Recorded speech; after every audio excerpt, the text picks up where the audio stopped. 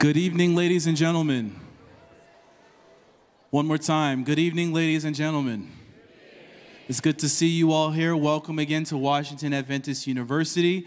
This is the Music Festival, the Friday night Vespers program.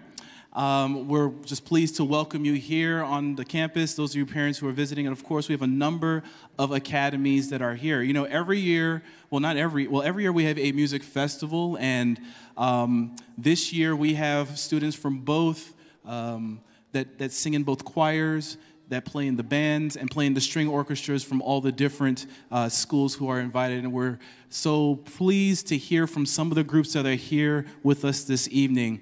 So before we get into the program for this evening, before we start, I'm going to invite up our religious vice president, Ms. Tiara Best, to open us up with a word of prayer.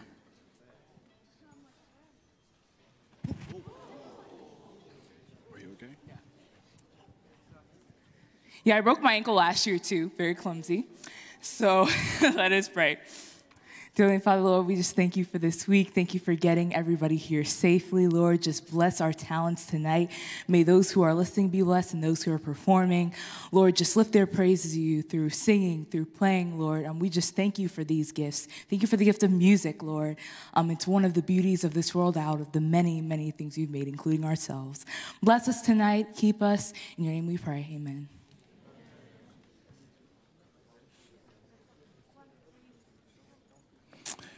Now, before we get into our music, I just wanted to share a Vespers thought with you. There is a narrative that takes place, or a story that takes place in the book of Luke, chapter 15.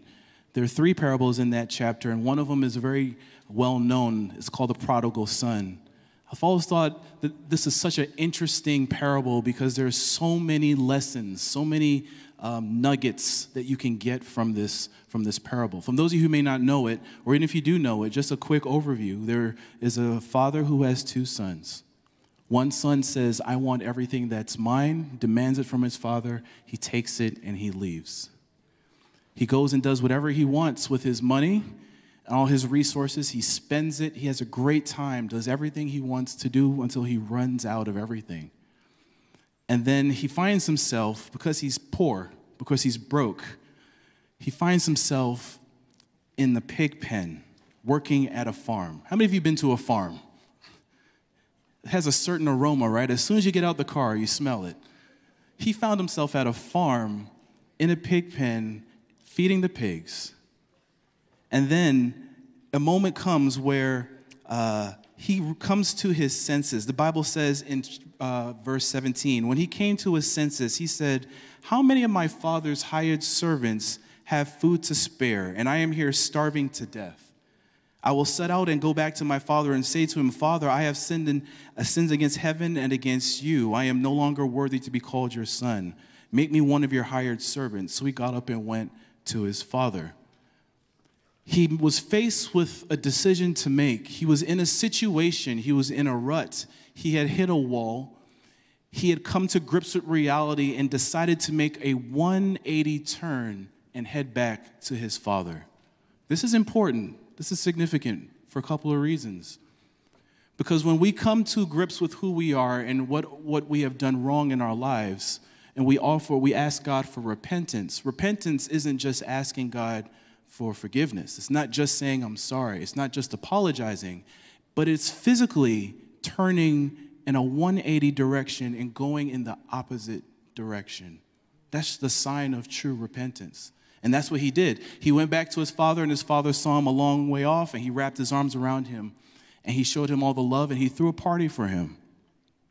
But contrast that with someone else, his other brother who was outside. And his brother, this is what the Bible says in verse 28. It says, the older brother became angry and he refused to go in. He heard the music. He heard the dancing. He heard the celebration. He refused to go in, so his father went out and pleaded with him. But he answered his father, look, all these years I've been slaving for you and never disobeyed your orders, yet you never gave me even a young goat so I can celebrate with my friends. But when this son of yours who has squandered your property comes home, you kill the fattened calf for him. And listen to the father's response.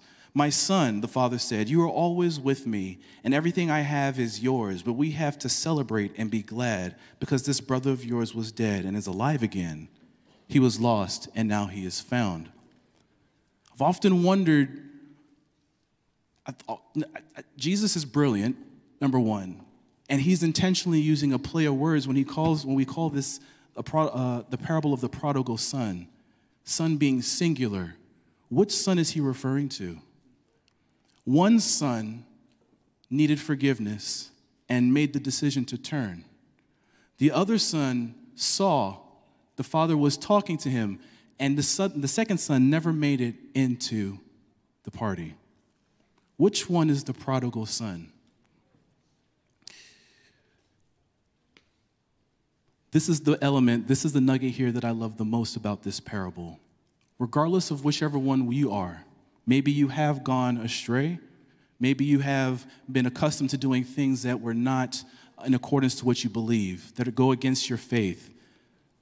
Maybe you're in the habit of doing these wrong things, but then you turn and you offer yourself up for forgiveness. Or maybe you don't understand that you do need forgiveness, and you're here like the older son.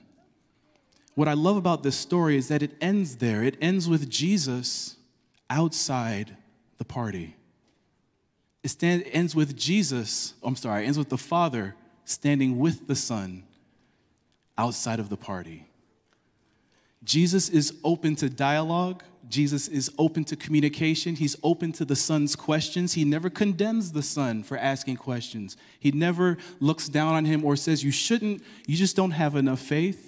You don't know the prophecies. You don't understand the beliefs. No, Jesus is open to dialogue with the older son. And for some of us, Jesus is standing outside the party with us, waiting to go in. The end of the story is open-ended, I think, on purpose, because I believe that Jesus shared the story to give us a moment to pause and wonder, where are we in our life journey, in our experience? We're very thankful for the opportunity that he has given to us and that he continually extends to us, whether we're inside or outside of the party. Because Jesus does like to party. If you read the scriptures, he likes to go inside of parties. So with that in mind, I pray that you offer your hearts, offer our hearts and our minds back to God, and that we do take into account, especially as students, because God does hold us accountable. We sing a lot of songs about love and grace and compassion, and God does have those things, but he does want us to do the right thing. When we hit that wall in the pit, he wants us to make the decision to turn the other way and come back to him. This is what we'll ask, and this is what we pray for. So if you join me in prayer, and then we'll begin our program this evening. Father in heaven, we thank you that you will never give up on us, and that you love us, and that you care for us, and that your arms are always open, and the invitation is always there. And you're ready to stand with us as we make steps towards coming back towards you. Now, as we begin this evening, again, with singing and worship and praise and music and our gifts that you gave us, we pray that you join us, be with all the ensembles, all the instrumentalists, all the singers. And we pray that we're blessed by the music, by our time together, is what we pray in Jesus' name. Amen. Hailing all the way from Columbia, Maryland. Somebody say Columbia, Maryland. They had to book a flight. I'm joking. We want to welcome up, if you join me in welcoming up to the platform here, we have the Athelton Adventist Academy, led by Miss Beatrice Taylor. They're going to bring for us 2 selections at this time.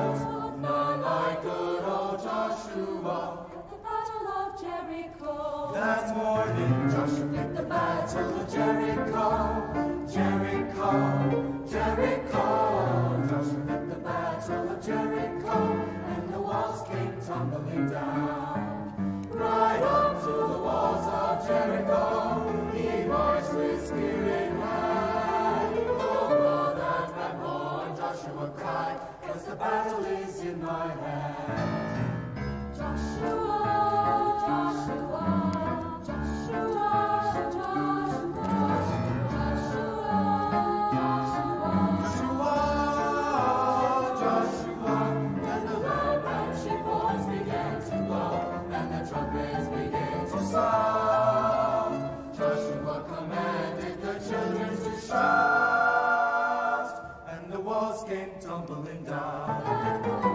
Joshua at the battle of Jericho, Jericho, Jericho. Joshua at the battle of Jericho, and the walls came tumbling down.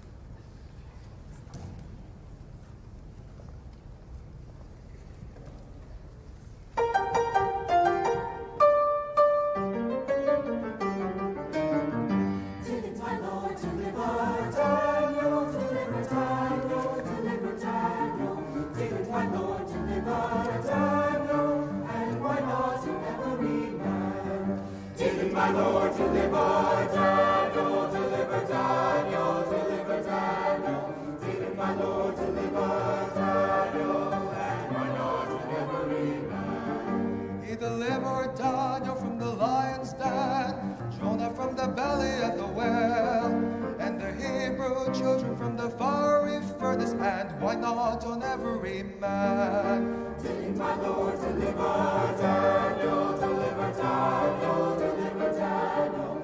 Did my Lord deliver Daniel, and why not on every man? I set my foot on the gospel ship, and the ship that began to sail. It's landed me over a Canaan shore, and I'll never come back anymore. Did my Lord deliver Daniel, deliver Daniel, deliver Daniel? Did my Lord deliver Daniel, and why not on every man? Did my Lord deliver Daniel, deliver Daniel, deliver Daniel? Did my Lord deliver Daniel? Why not on every man? Why not on every man? Why not on every man? Did my Lord, did my Lord, did my Lord deliver Daniel? Did my Lord deliver Daniel? Did my Lord deliver Daniel? And why not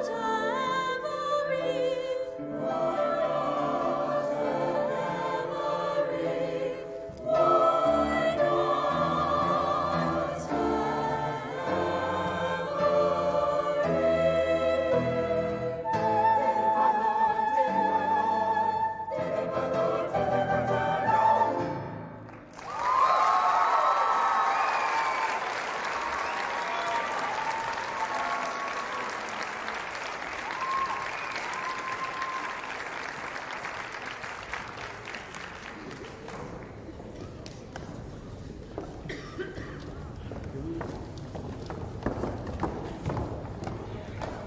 Can we give Athelton one more round of applause? Beautiful, beautiful, beautiful, beautiful. I'd also like to invite up now Highland View Academy, led by David Nino. They have a wonderful music program up there, of course, as well. And we'll be hearing from their strings.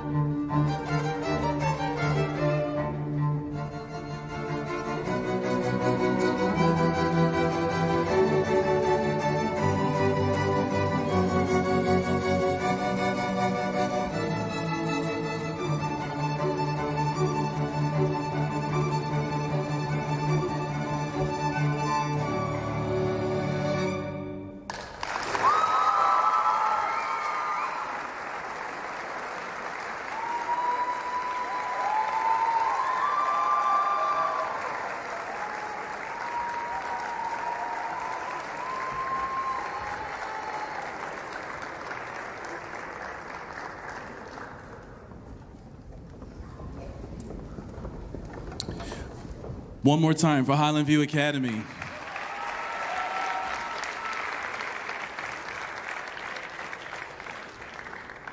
Now, coming all the way from Orlando, Florida,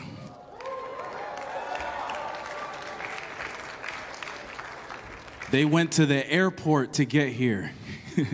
And we're very grateful to have the Forest Lake Academy strings and brass with us for this music festival. We've been trying to make this happen for a while, and they've been able to come to past festivals, but now they were able to bring two ensembles. So we will hear two selections from Forest Lake Academy.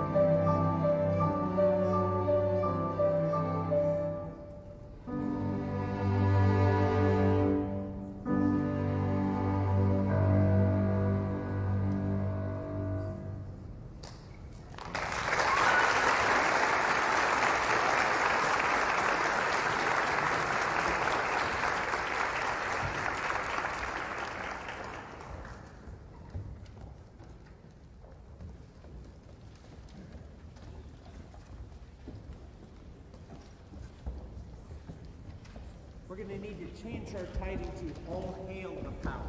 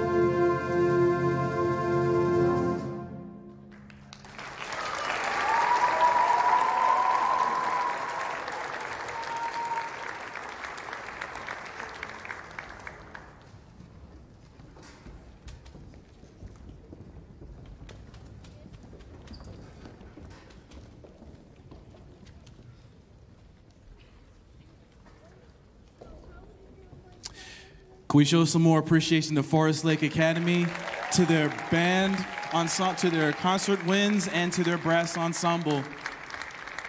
Excellent, excellent, excellent music. I would like to invite up to the platform at this time the Blue Mountain Academy Choir, directed by Trina Murphy, and I would like to give them a warm welcome as they make their way up to see our two selections.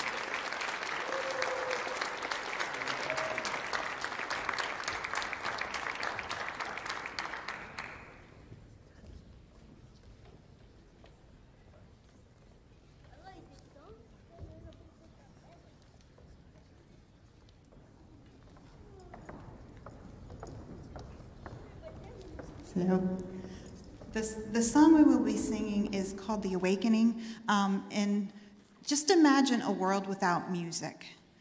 And that's the way it starts. It starts by saying, you know, I dreamed a dream that there was no music. There was no steeples ringing. There was no music. And then all of a sudden we awake and we realize we're in the world where there's beautiful music.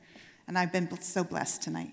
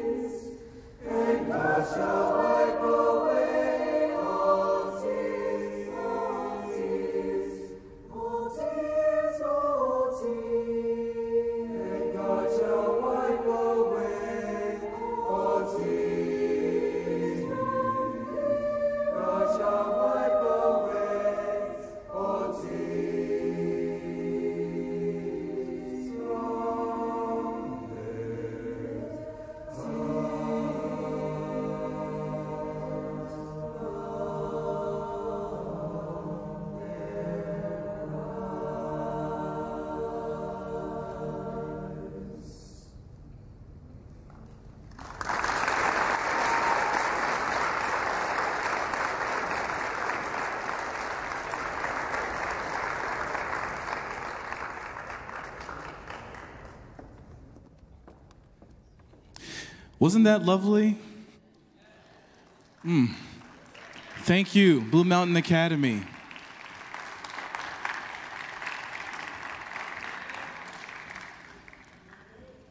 Let music live, and God shall wipe away those tears from our eyes. Looking forward to that day.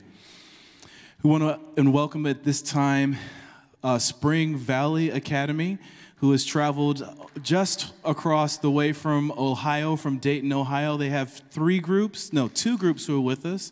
Their choir is with us. I believe their choir is going to start. And then we have a student who will be playing the flute, Noah, as a second selection. And then we're going to end with their brass ensemble led by Donald Huff. Can you please welcome Spring Valley Academy?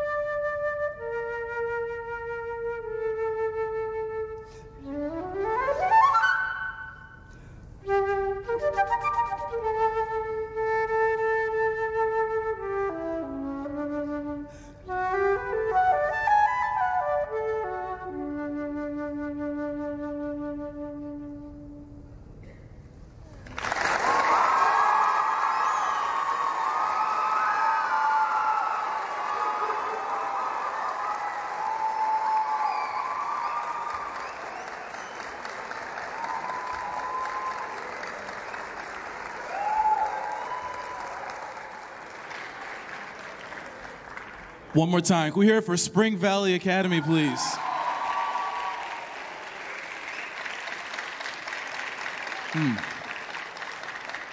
Just excellent. Excellent. Excellent. Thank you so much. Thank you so much.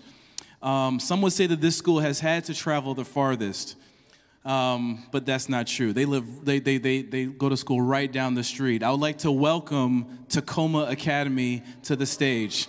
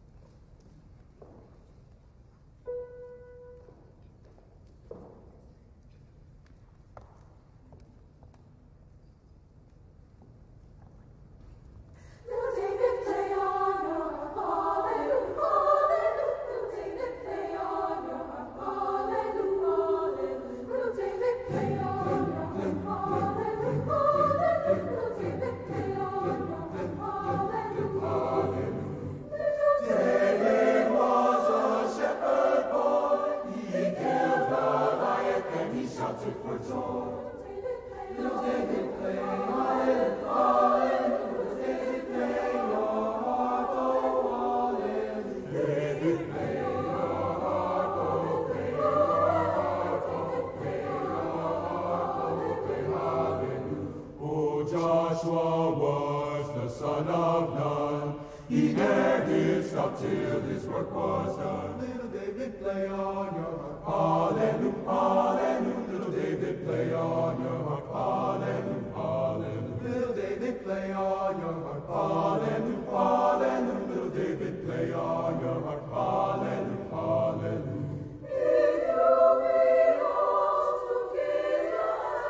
Then here's my heart and here's my hand, oh.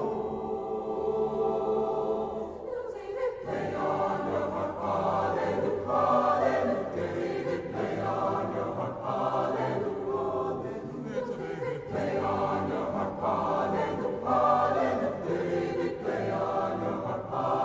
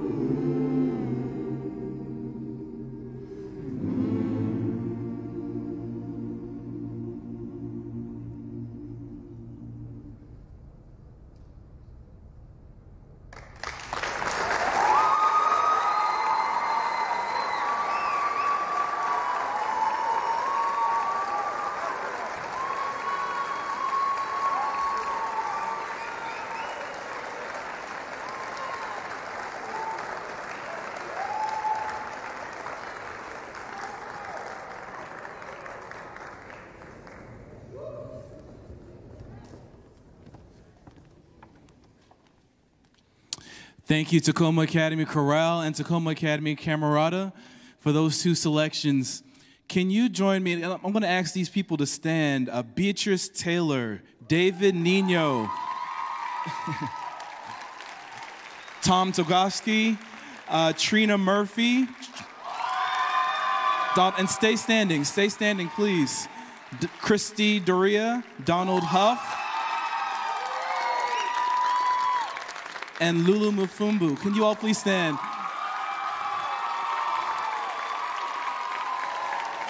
Please remain standing.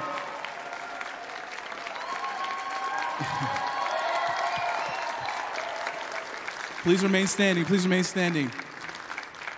We are so grateful for all of the hard work that you do that nobody sees behind closed doors, all of the support that you get from your administrators, your colleagues. We're so thankful for bringing your students here to the campus, and we understand the journey that you're on, and God has placed you to be the spiritual and musical leaders in their lives, and we're just thankful for you. So we want to acknowledge you publicly and say thank you for all of your hard work.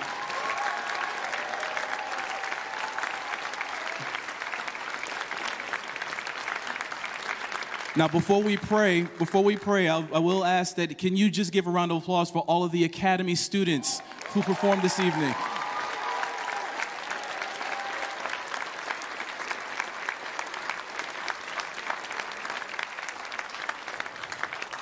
As many of you know, the festival continues tomorrow morning. The choir will be here singing for the 11 o'clock worship service at 8:30 in the morning. Pray for us. We'll be here at 8:30 warming up for the 11 o'clock service. And then in the afternoon at 4 p.m., we'll have presentations from the festival choir, from the festival string ensemble, and from the festival concert winds. And we have a number of scholarships to hand out as well. We're very thankful for that.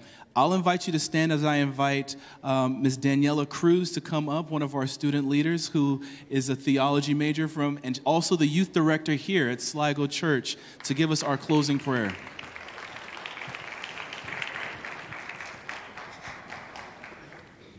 All right, let's pray. Dear Heavenly Father, Lord, thank you for this opportunity to uplift you and honor you with beautiful music, God. I pray that the sweet aroma of our voices and of the instruments reached you, God, and it warmed your heart. God, thank you for all these students that were willing to sing their hearts out for you, God. I pray for the conductors and their teachers that were putting so much effort in them. I pray that you continue to bless them in their ministry of teaching other people how to praise you in beautiful ways, God. I pray that you be with each individual here as they go home safely, and I pray that you protect them, God. We love you so much. In your name we pray, amen.